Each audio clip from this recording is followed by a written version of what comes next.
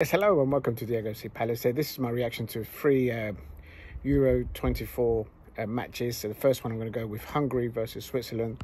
Ended Hungary 1, Switzerland 3. I was kind of looking to see if Dominic Soboslai for Hungary was going to give it the service and the time on the ball, but it wasn't to be. And so Switzerland won 3-1. The other one is Spain versus Croatia.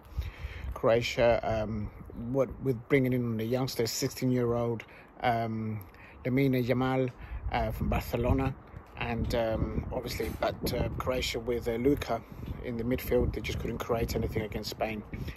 And Albania ended 1-0 against Italy. Albania, the manager, is the next Arsenal City player, Silvio Mendes Campos, and they got an early goal, and but Italy came through with 2 goals under Luciano Spalletti. Thank you for watching.